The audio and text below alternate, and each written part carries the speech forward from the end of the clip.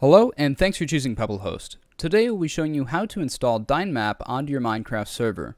The first thing we're going to do is make sure the server is currently marked as offline.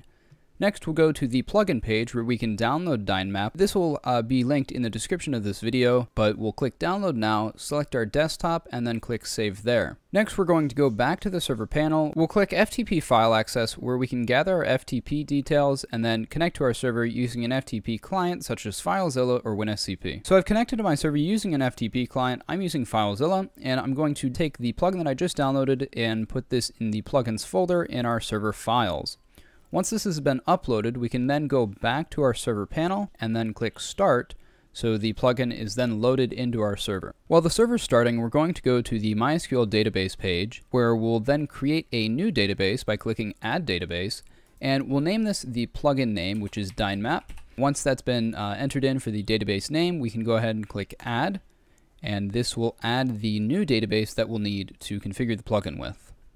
The server has now been fully started, and I've brought the server files back up in my FTP client, where I'll click the plugins folder, and I'll find that Dynmap has created a folder where it will contain the configuration file we'll need to then enter in these MySQL details into it. This configuration file will be named configuration.txt. We'll click View and Edit, and this will open it up into your default text editor. So we've gone ahead and pulled up the configuration file, and the first change we're going to make is where it says type equals file tree. So we're going to erase what's currently there. So we're going to erase file tree, and we'll simply type in MySQL because we're going to be using the MySQL database that we previously created for the storage method of this plugin. We're then going to skip down a few lines to where it says type once again, and this is going to say type MySQL. And what we need to do is uncomment from the type all the way down to the password. And what I mean by uncomment is by simply removing the hashtags that are currently there. Whenever you have a hashtag in front of these few strings, it's going to make it as a comment rather than reading the information that's currently there. So once that's been uncommented, we're going to erase what's currently in the host field, which is currently localhost. Then we'll go back to the panel, copy what is currently there. So we'll copy the host name of the database.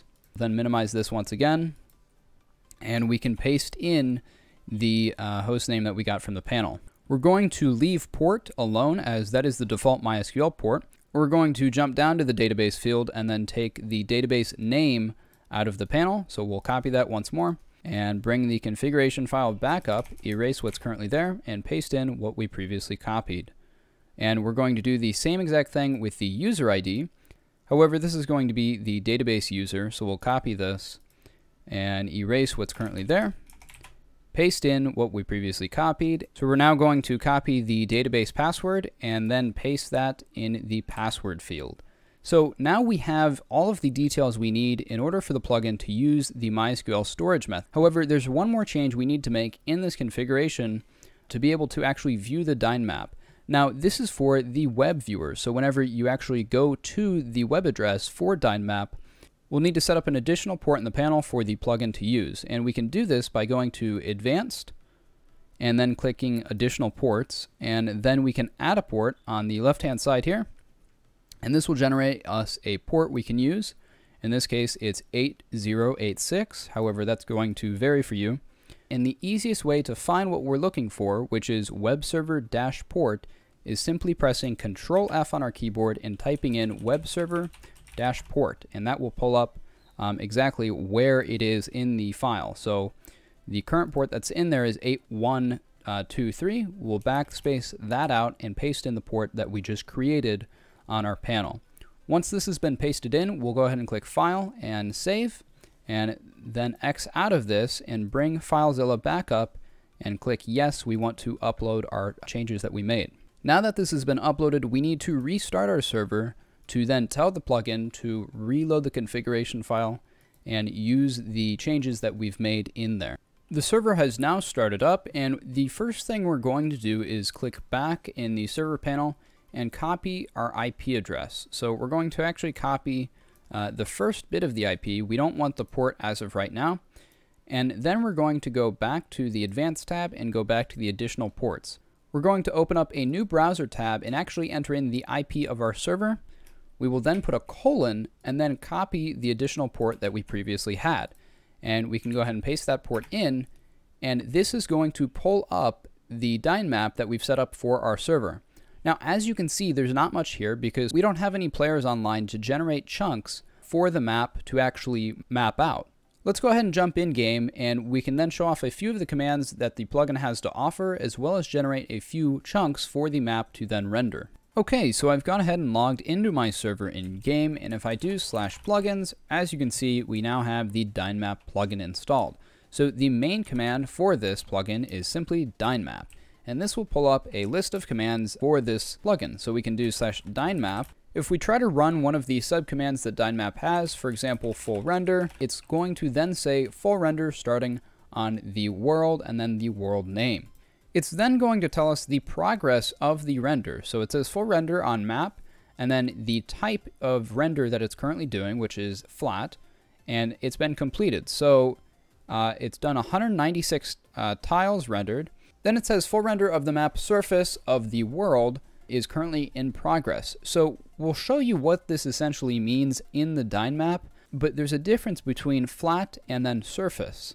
So I've gone ahead and pulled up Dynmap once more, and I've actually full screened it to give you guys a better view, but I'm going to use my mouse to kind of move around here, and then I can use my scroll wheel to simply zoom into my character. So I'm actually logged into the server right now, and I can kind of view where my character is standing in this radius of the world. Now you'll see it's rendered this specific chunk, and that's because we haven't explored beyond these chunks. If we hover our mouse on the side of the Dynmap, it will pull up a little sidebar that has a bit of information in it. So it will bring up the world, which is the main world that we're currently in. It'll bring up the nether, and then as well as the end. Towards the bottom, it will have a list of players that we have currently connected to our server. If I click on my name, it's going to center the map on my character.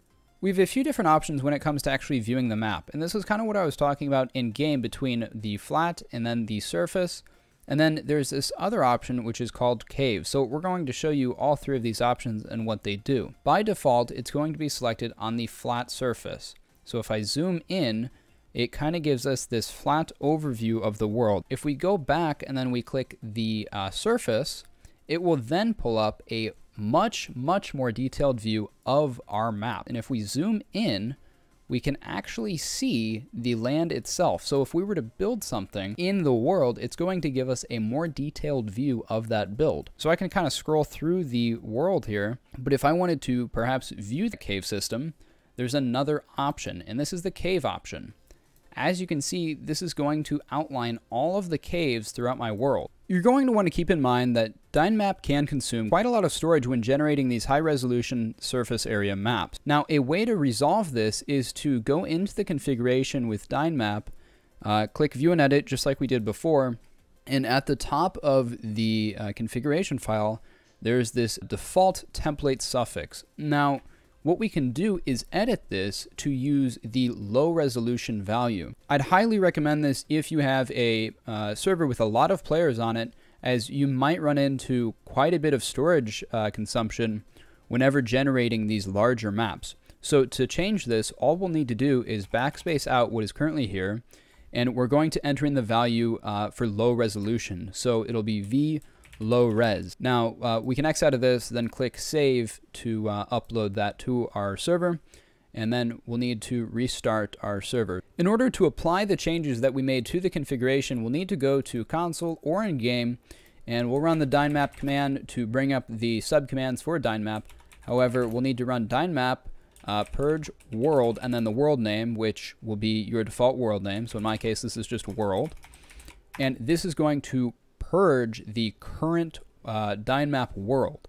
Actually, so if we refresh here, as you can see, it's purged everything, and we'll need to go back into game for it to start to re-render it. This is going to then apply those changes that we previously made to the configuration to then re-render the map with that updated resolution. So I've re-rendered Dynmap with the updated resolution. It's currently still loading some of the stuff in. However, if we go back to the surface view of Dynmap and kind of zoom in here, as you can see, the resolution is obviously significantly decreased. However, this will save a lot in terms of storage, and it will save how fast it actually renders the map, because it doesn't have to render as much as of a detailed view as before. So that's going to wrap it up for this tutorial. If you have any questions regarding anything we've covered in this video, feel free to join the Publos Discord, and we'd be more than happy to help you there.